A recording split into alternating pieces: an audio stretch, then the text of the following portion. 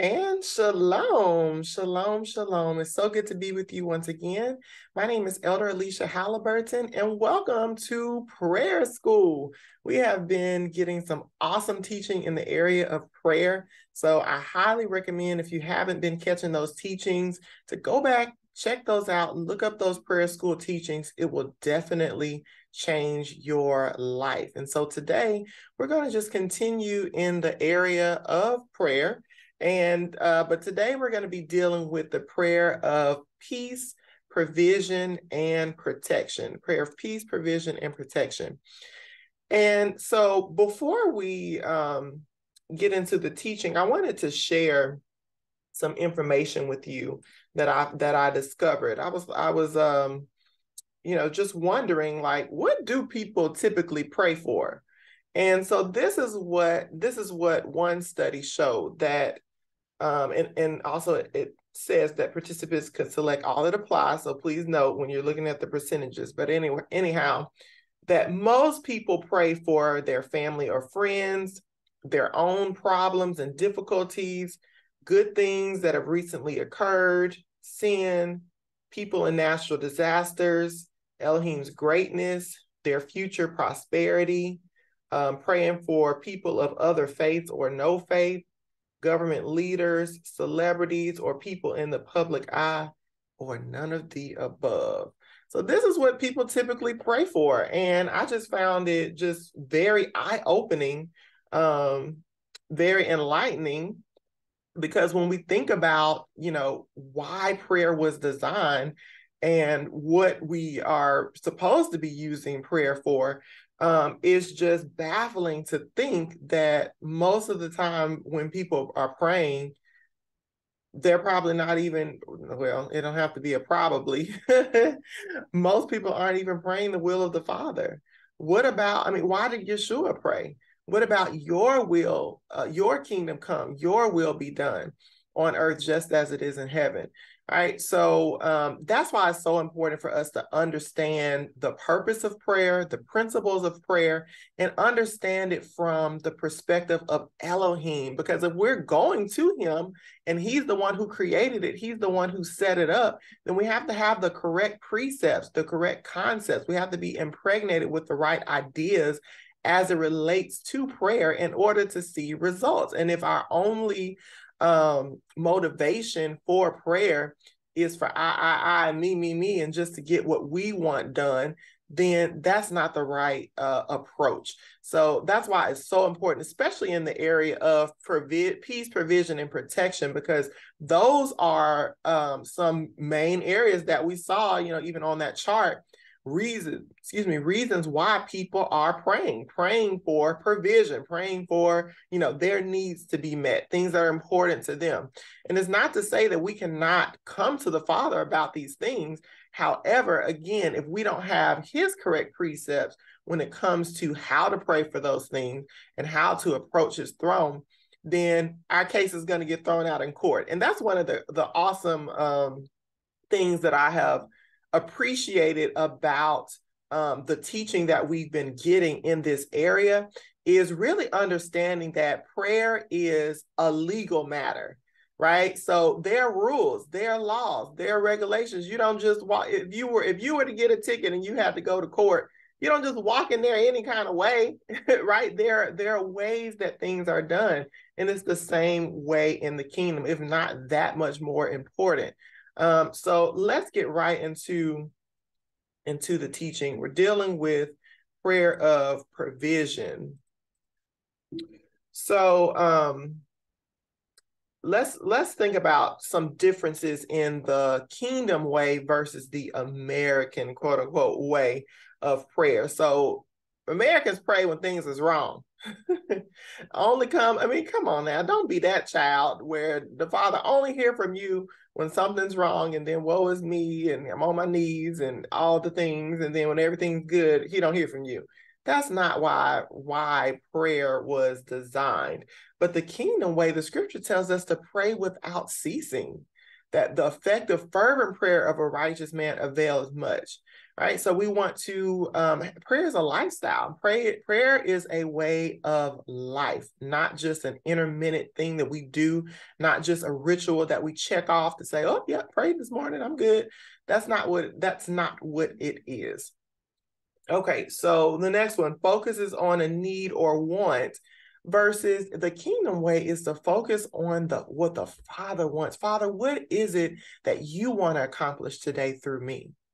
How can I be in more alignment with your thoughts, with your ways, with your precepts? So again, it takes a mindset shift, because if we're so used to prayer only being if we're only used to viewing prayer as a way to get something, then it's going to be hard for us to, really unlock the kingdom keys of prayer, because it's complete opposite. The American way focuses on what can I have, versus the kingdom way focuses on what can I give? Father, what can I render to you? Right? So that's why it's so important for us to understand. Also the American way presents a problem, versus the kingdom way presents the answer. One legal term that we've learned as it relates to prayer is a petition.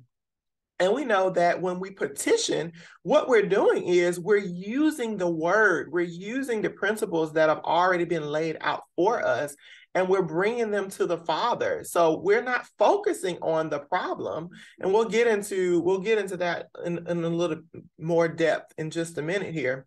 But we're not focusing on the problem. We're not coming to Him just complaining and crying and tell Him about your problems. And some people, there's this idea that the Father, He's just like a sounding board, or and while He is our friend, the scripture talks about how he's a friend to us, but He's not our sounding board for us to just complain. He's waiting to hear His word. He's waiting for us to activate a law so that something can be done about whatever it is that's going on.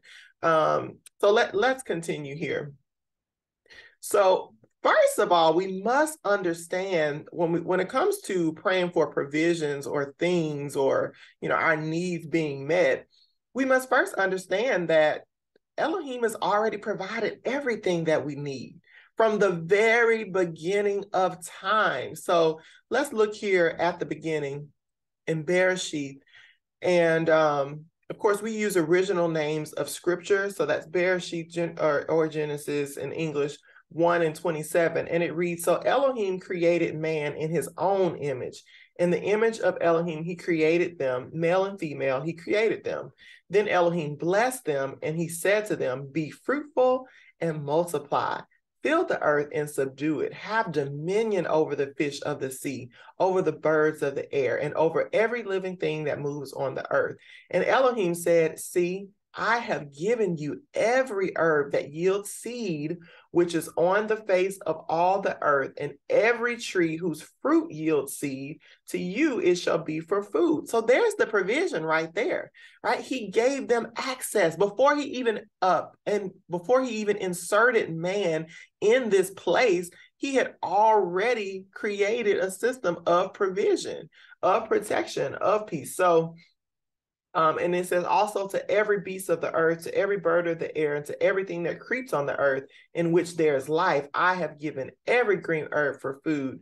And it was so. So again, those provisions, they were here. They're already here. So it's not us looking for them or wondering, can we have them? Or if we're kingdom citizens, we have access to those provisions.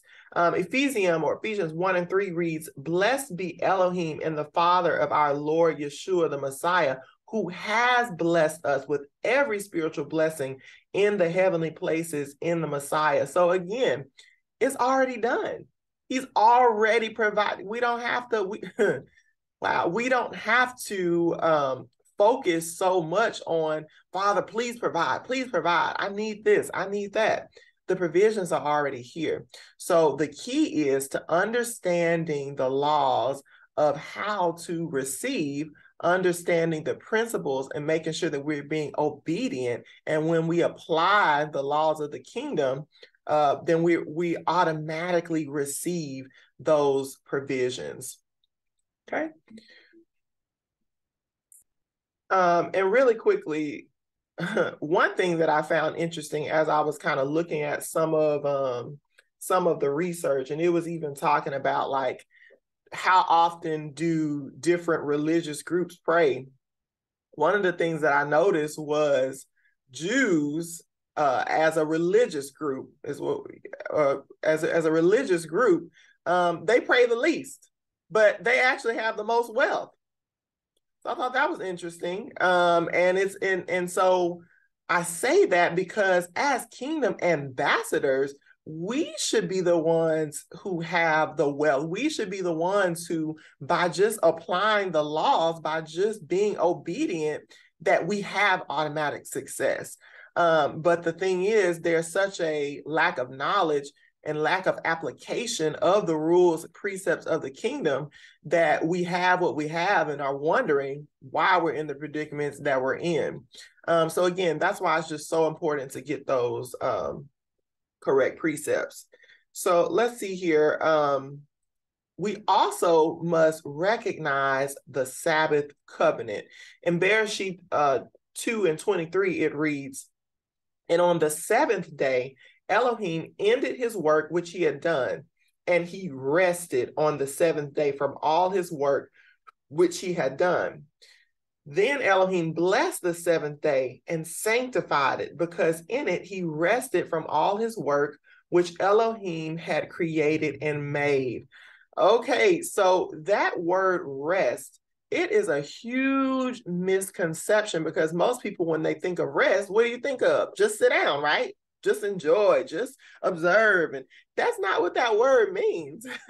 So again, that's why I'm so thankful that we are always studying from the original, and again, chasing after the precepts of Elohim, so that we can fully understand what it is he was trying to say when he said it. Because if we look at that word rest, it's talking about the Sabbath, and it's spelled Shin Bet Tav.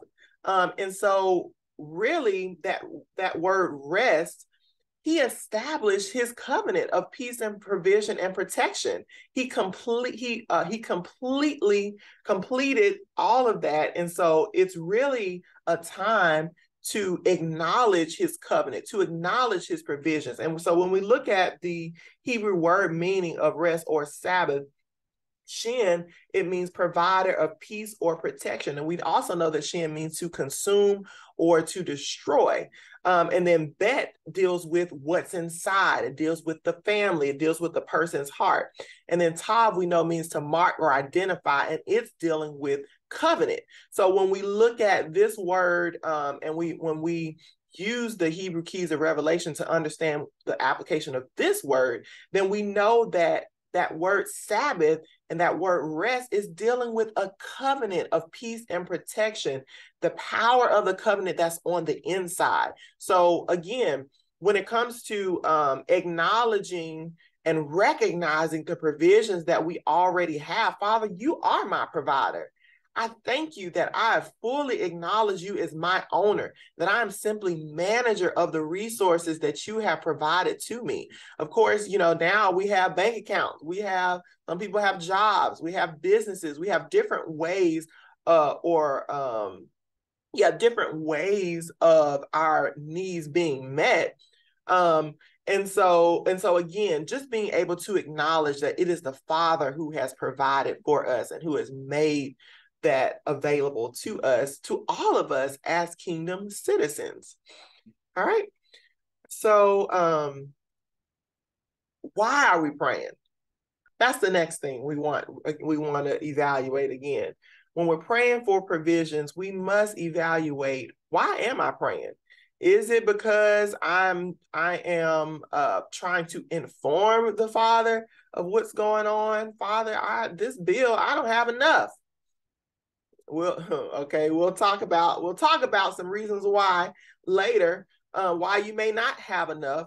But however, there's also the principle of seed time and harvest. So we know that in the kingdom, we're on a commonwealth system whereby, as through our obedience, through us returning our tithes, then the scripture says that he will rebuke the devourer for our sake, by us honoring him with our first fruit, that we have access to overflow in our finances. And there are all types of ways that we're able to receive through us first giving.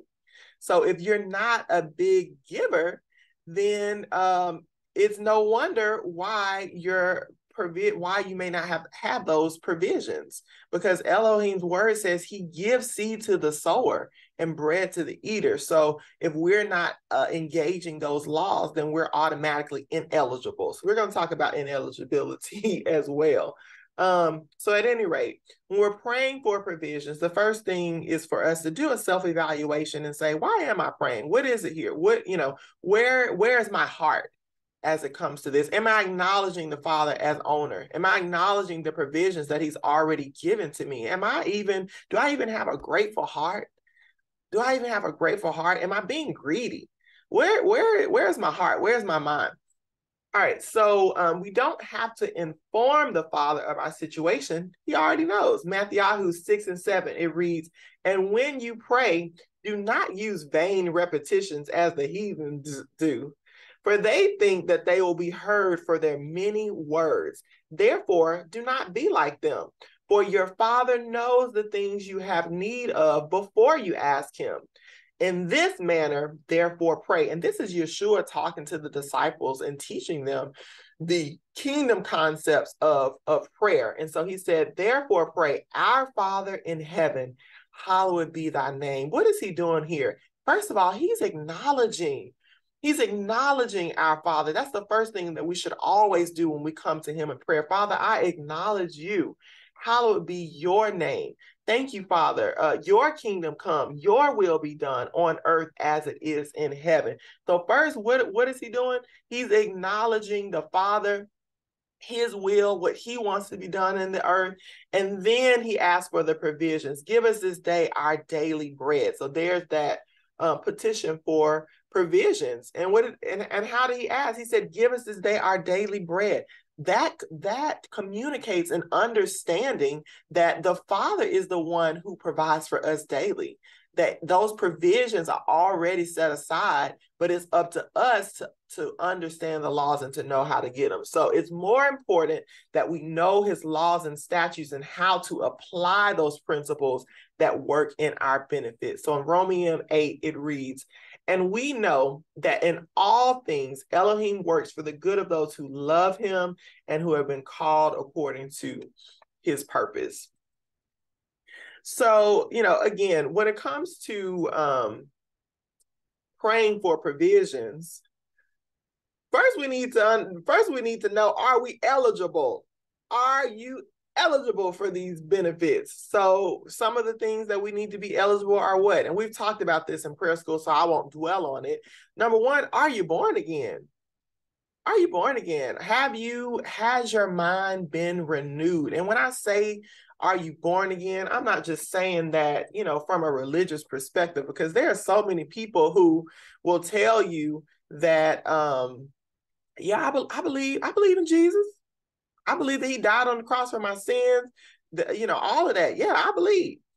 Well, even the scripture says the demons believe, they tremble and believe. So there has been a huge disservice in the fact that so many people believe that just by saying something with your mouth, but your actions are doing something else, that you can receive the benefits.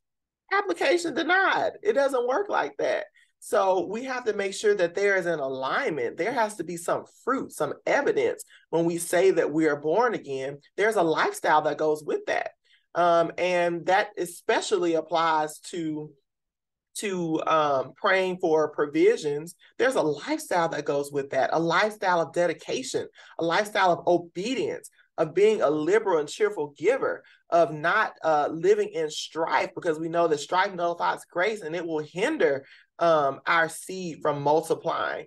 And there's also a law of scholarship. We have to study to show ourselves approved. We have to understand the kingdom laws and the kingdom way. So it's not just saying something. It's not just, saying I believe, but there's no lifestyle to go along with it. And then we wonder why we are facing the difficulties that we are and why our prayers are not being answered. So my brother, my sister, I don't want your application to be denied. So what we need to do is make sure that we are in right standing with the Father, living an overcoming life, not in strife, being obedient in the laws of giving, because that is the key to unlocking provisions. So are you eligible? If not, stop right there, because Elohim cannot provide for a lawbreaker. And so that is all that we have time for on today. I thank you so much for tuning in. We're going to continue in this area, and like I said, in prayer school. So please continue to join us so that you can learn how to have an effective, productive prayer life. Thank you so much for joining us, and shalom.